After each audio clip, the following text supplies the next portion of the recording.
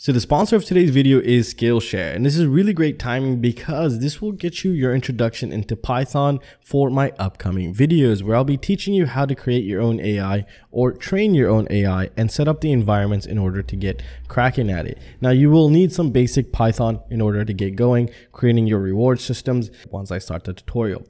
And not only that, the first 1,000 signups that use the links below will get a free premium membership, and that will open you to so many other classes. You have so many things to go through. We have web development, applied control systems for engineering, PID controllers, so many crazy cool things, social media stuff, photography things that I'm just barely scratching the surface. So make sure you check the links down below. And again, huge shout out to Skillshare for sponsoring this video.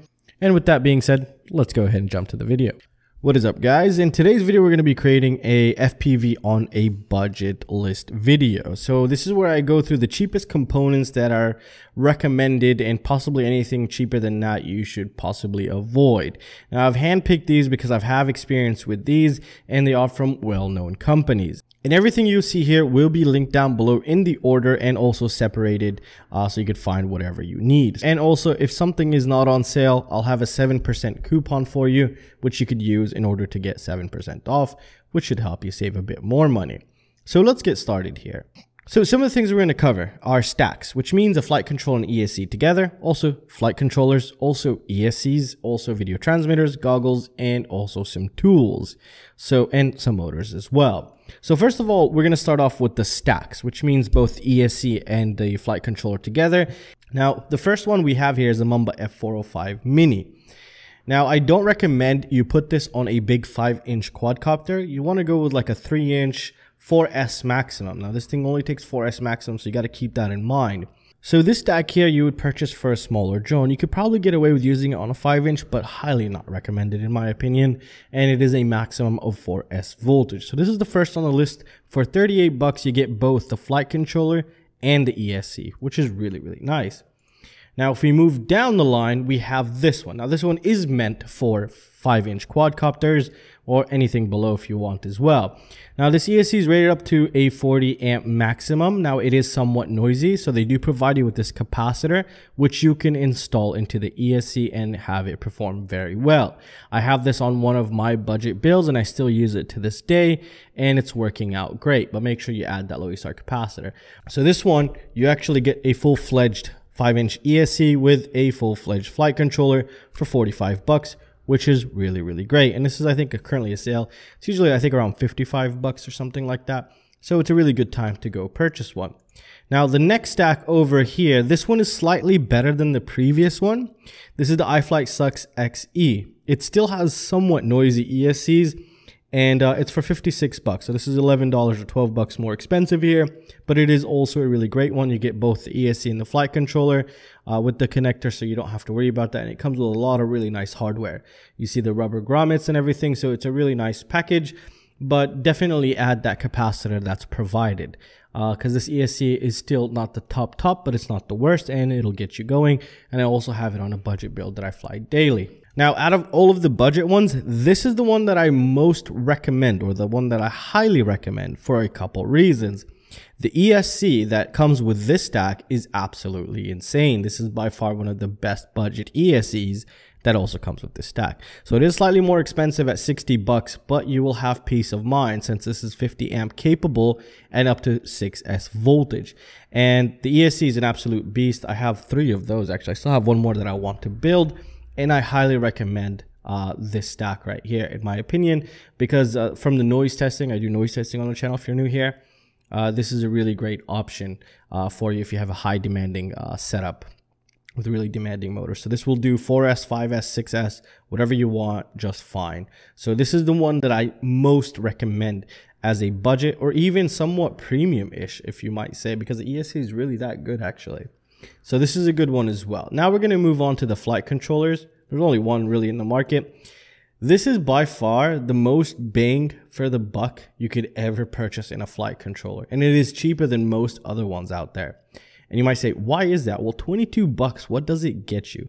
You just get a flight controller here, It takes battery voltage input, which is really great. It also has a 9-volt regulator. So what's really nice with this is you can either go the HD route or you could go the analog route and still have the benefits of that 9-volt regulator to give you clean video footage on a normal analog video transmitter.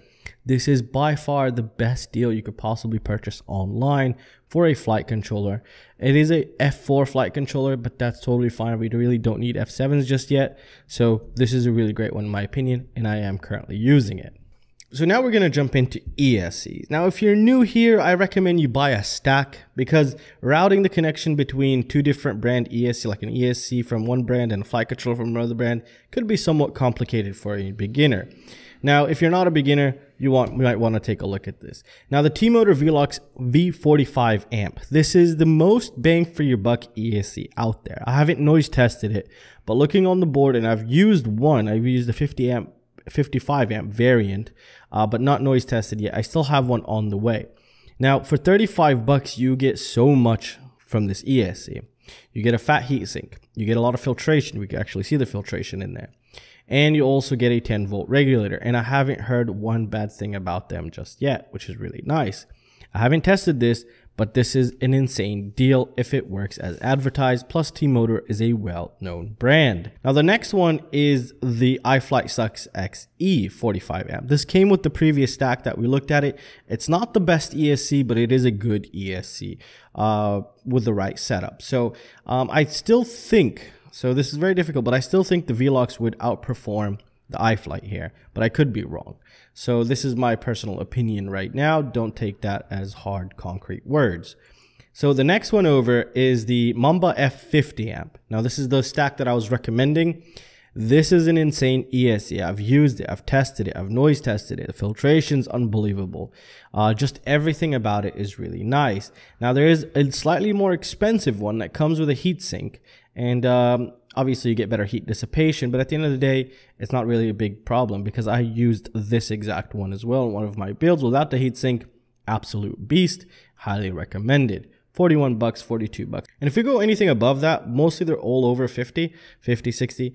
And some of the 50 or 60, $70 ESCs can't even perform as good as this one. So you got to keep that in mind also. This is a really proper budget setup right here. So now we're going to move to video transmitters.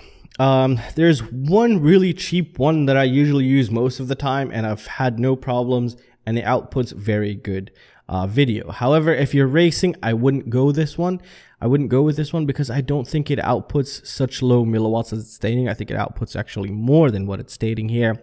But in my bando where I usually fly, this has been an absolute beast, and it is 15 bucks only. So this is a really nice budget option.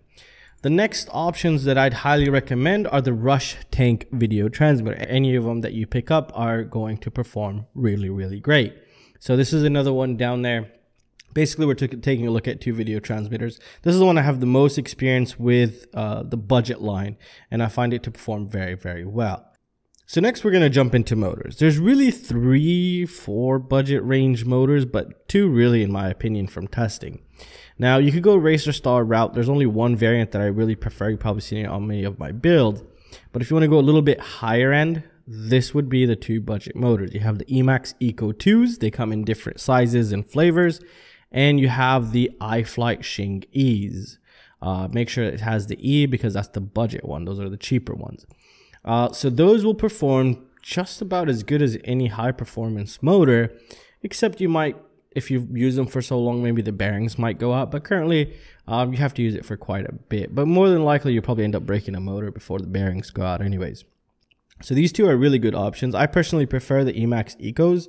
I've been testing them actually quite a lot on this channel. I've received a bunch of them, and they seem to perform quite well actually in all their sizes. They have the 2306, they have 2207. So you decide there what you want. As you can tell, you have different variants. I personally prefer the 2306 1900 kV and the 1700 kV. Those are really nice motors in my opinion. 2207 very powerful. You can feel the torque range is a little bit different. We'll get into that later on, but it's up to you where you want to go. You can go 4S or you could do 6S. Those 2 are 6S. This is a 4S here. Same thing here. We have these 2 right there would be 6S, and this would be a 4S build. And iFlight also has the 2207 and the 2306 variant, so you can go ahead and check the links down below for that.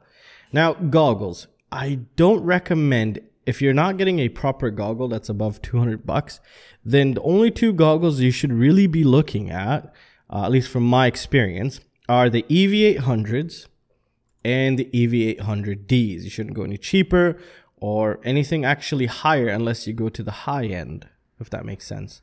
So these are like the main two goggles that everyone would agree with, and I personally agree with. They're really nice. Now let's talk a little bit about the difference here. The $60 one, you don't get DVR, which means you can't record on the SD card. You only get one receiver inside, and that's about it really. And the faceplate actually pops off and becomes a screen, and you could always put it back on the goggle, which is really nice, especially in the future when you just want to hand over the screen to somebody to watch you when you get your proper goggle. Now, when we move to the 800Ds here, they're a little bit more expensive, but definitely worth it. You get two receivers inside, so you get better coverage, if you might say. And you also have the option to record on the SD card. You can plug in an SD card, press record your flight, share it with your friends. Or if you ever lose a quadcopter, you could actually go back and watch the footage where you fell and hopefully help you find your quadcopter. So this is the top tier of the budget. I mean, there's only two really in the budget range, and those two would be it. And I don't think anything else would be really great. Currently, we haven't seen anything, or I haven't tested anything either. And check the comments down below. I'm sure a lot of people will speak very highly of these two. Now we're going to cover tools. I only have two tools that I'd really recommend currently. These, if you're new, you should definitely pick up some of these hex drivers. And why is that? One, their quality is really great. I actually have these also. I've been using them quite a lot.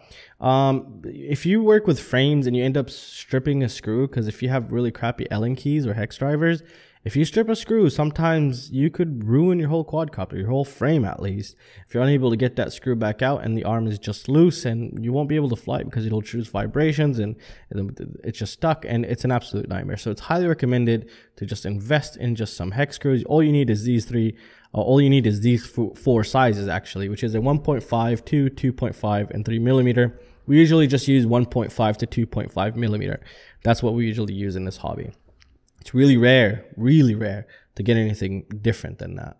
2.5, usually some motors, you take 2.5 millimeter screws. Usually everything is 2 millimeter screws on the frame, almost all the time, and also motors. And 1.5 usually for like that camera screw or smaller quadcopters. That's the standard for the drone hobby. So this will do everything you need it to do. And everything is usually a hex screw. Next one over is this soldering iron, which I received quite a while ago now. And it is my main soldering iron. The power delivery is absolutely insane. The latest builds I have built on the channel was with this one.